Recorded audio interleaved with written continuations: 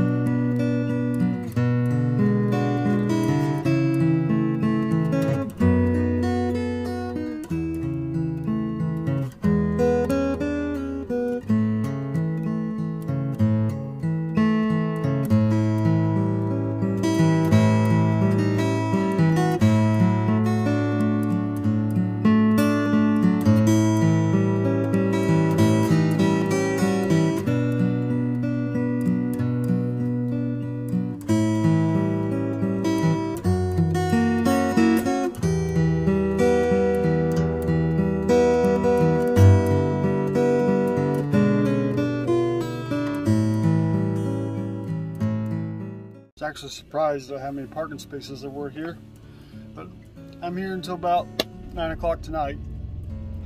It'll give me 2 hours to get the 87 miles down to Winchester, Kentucky, to save a lot.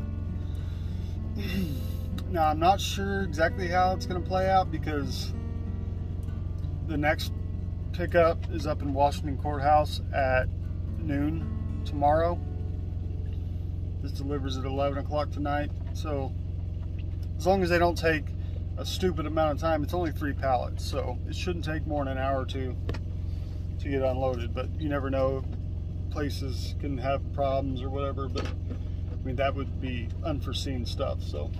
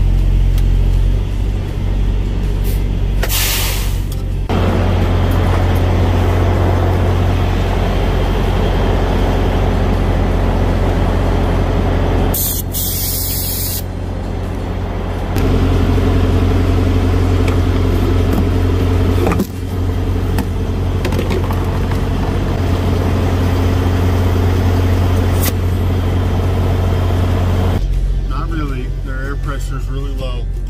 I had it plugged in for 2.5–3 minutes and it gained 1 pound of pressure. So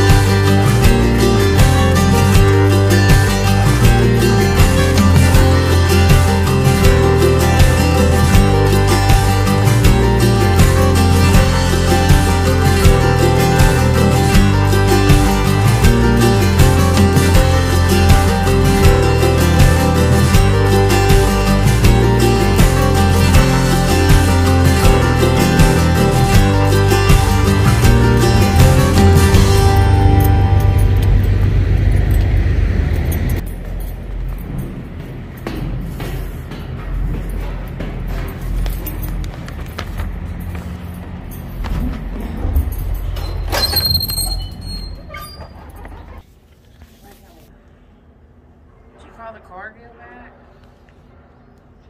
Because I didn't see it marked. No. What's the PO? 5831. Nope. Did the guard check tell you to come back? Yeah.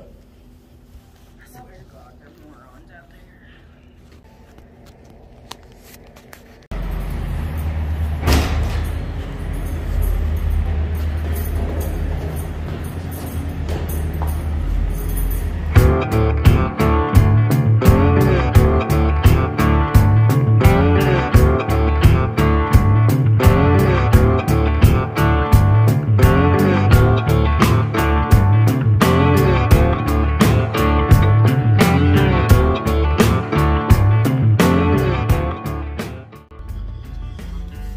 I'm gonna go up 75 up to 71 rather than going up 62 for a couple reasons. One, 62 is Kentucky mountain driving. There's no reason to go that way. I mean, I don't mind going that way, it's just I need fuel for one. I only have a quarter tank of fuel, so I need a fuel stop, and there's no fuel stops on that route. And two, it's only 20 miles further to go up to the interstate, and it's actually faster. It's 20 miles further away and almost a half an hour faster.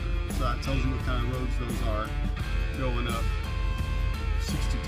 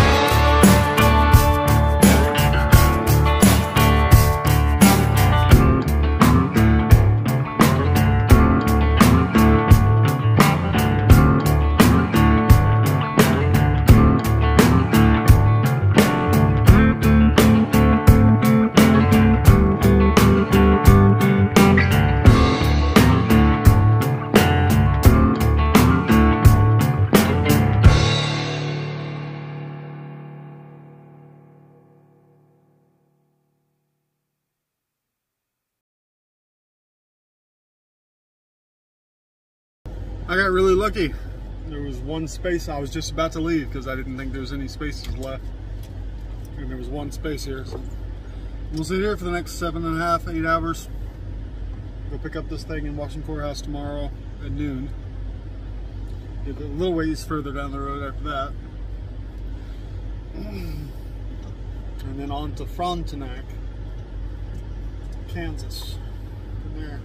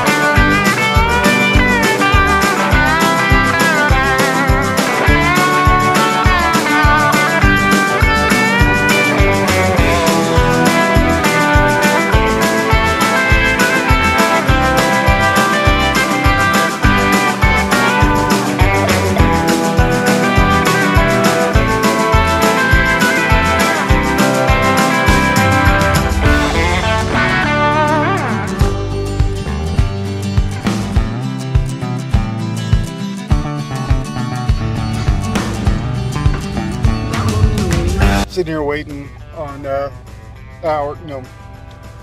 for it to be time to go again. I was looking through my comments and I got a comment. Robert Flynn, he asked if I'd ever thought about doing local stuff instead of being over the road. He said he'd compliment me. He said I had a good work ethic and I should have no problem getting a local job. The problem is with me because I can't make the math work in my head, because a lot of local jobs, you're really only going to get a day and a half or 2 days off, especially in my area. Maybe in some other areas that's not the case, because I've looked into a lot of them. First of all, they pay really low. They pay by the hour, and it's way less than I'd be making on the road. So way less. And second of all, the way I do things now, you know, I get, yes, it sounds like a long time, but I'm pretty used to it. My wife's used to it. My kids are used to it. I get 4 weeks out, maybe 5, and I'll get 4 or 5 days off. And then that 4 or 5 days off, we can do whatever we want. My kids are homeschooled, partially because when I come home, we want to be able to pick up and do whatever we want to do. We basically get, you know, 10 or 12 mini vacations throughout the year. And then when I'm home, I have plenty of time to do what I need to do. That's one of the reasons I just switched from the 2 weeks out, 2 days home, because I just wasn't getting enough time at home. It was like I was gone for 2 weeks, and then I'd have 2 days off, and it just, I wasn't being able to get anything done. So I appreciate the question, Robert. It's something I've thought a lot about, and me and my wife have discussed it a lot, and it just doesn't make sense for us right now, because we're trying to get all our debts paid off, and maybe someday that will be an option for me, is to do a local job and, you know, be home on weekends and home every night. But at the moment, it's just not what's good for us as a family. So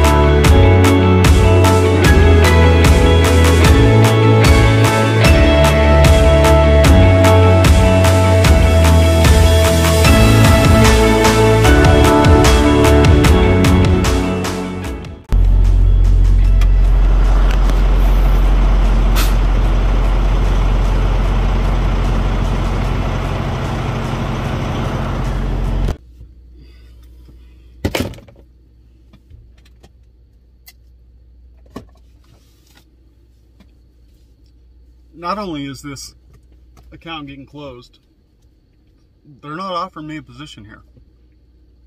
My options are, I can terminate this lease and bring back my truck, and then fuck off.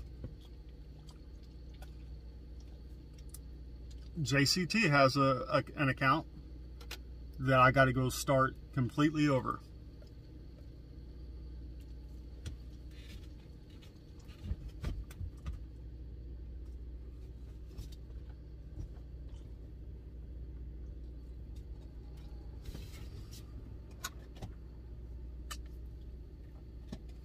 I guess I got to call JCT and see if they even let me have a pet.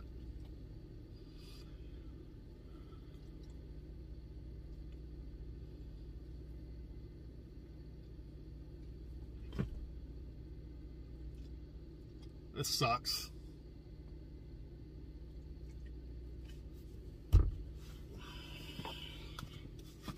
By Friday, I'm going to be at the house to empty my truck. And then I got to take my truck to a terminal. They haven't decided which one yet. I got to clean out my truck, take it to a terminal. You know, they, when I was getting hired on,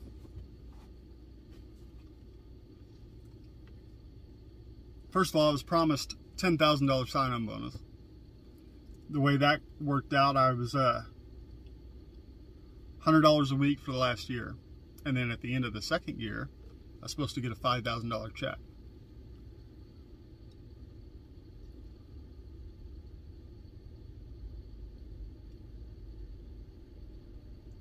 I may need to call that dump truck guy. He offered me a job the other day.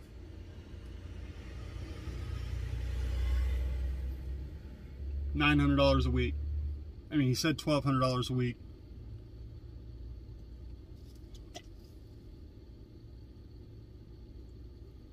But that'd be a good way for me to keep bringing in some money until I could find a better option, because I really don't want anything to do with Hirshbach at the moment, and they own JCT, and if this is how they operate, I don't want anything to do with them.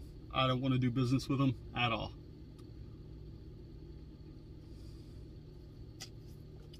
They could have told me a week ago that they didn't have options for me. I could have been looking into, you know, put my name out there and saw, you know, start fishing and see what was going to work out for me.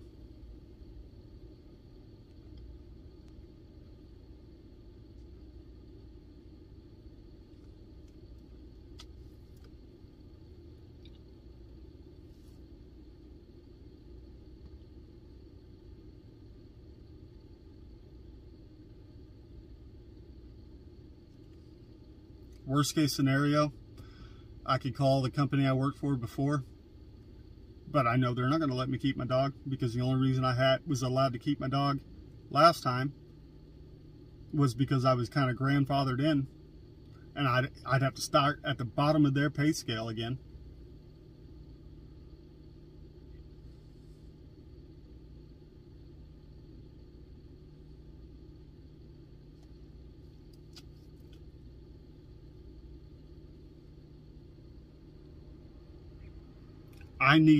I got all the contracts and stuff. I'm going to spend some time reading through that, because I think I'm getting screwed pretty badly here. And I think it's pretty illegal what they're doing. I spent a year paying on this truck, and the lease is just gone because they don't have any work for me.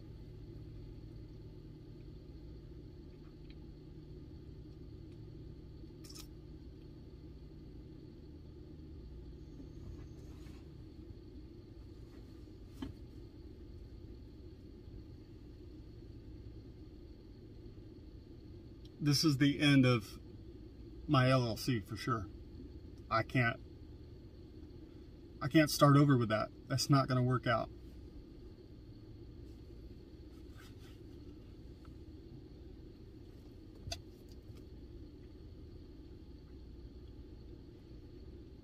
I don't know what I'm going to do. I'm going to take this dog for a walk, clear my head.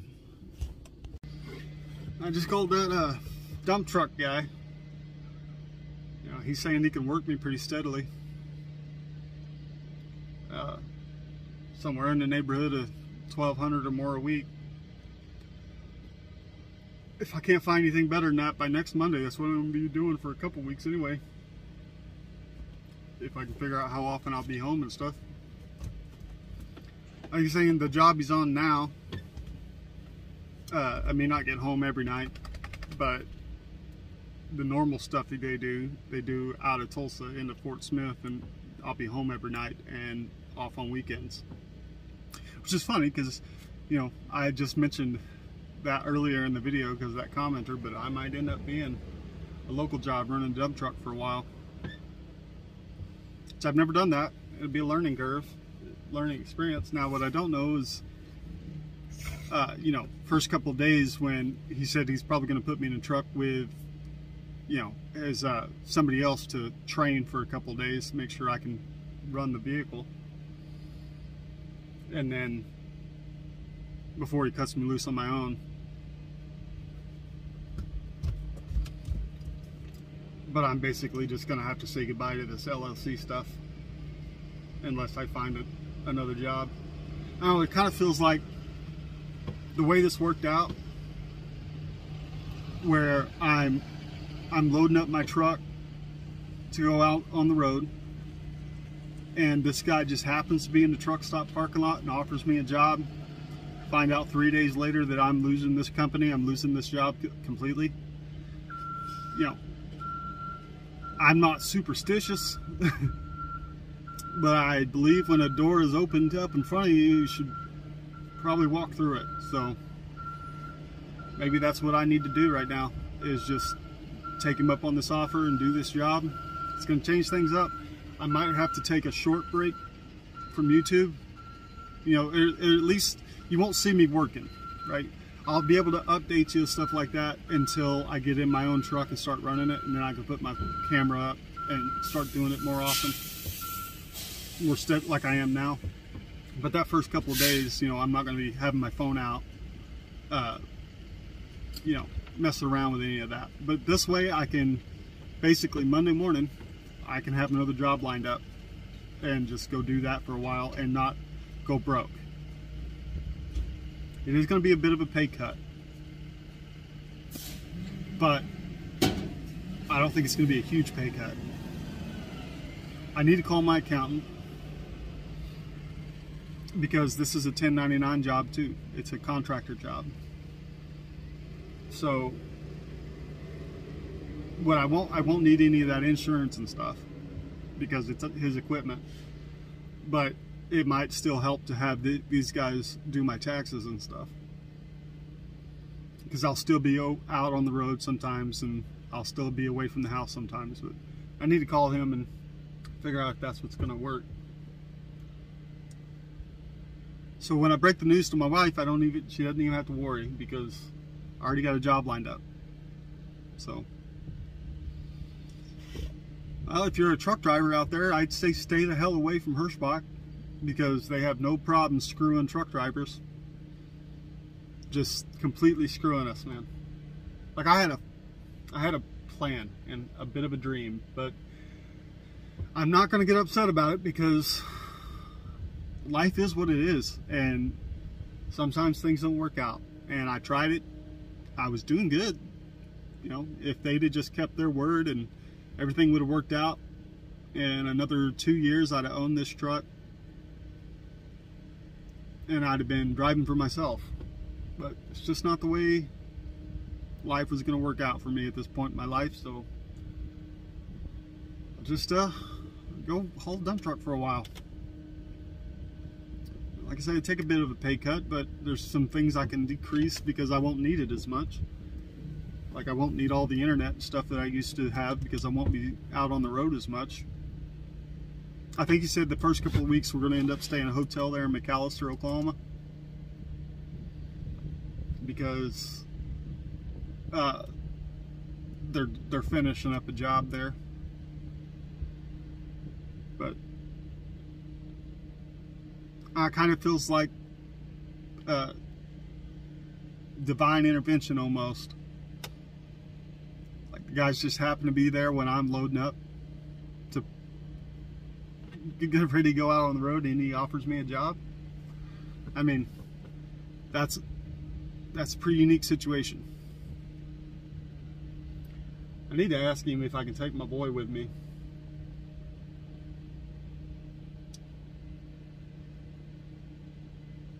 Because he's never known anything other than riding in the truck, and he doesn't get along with my wife's dog at all. They try to kill each other.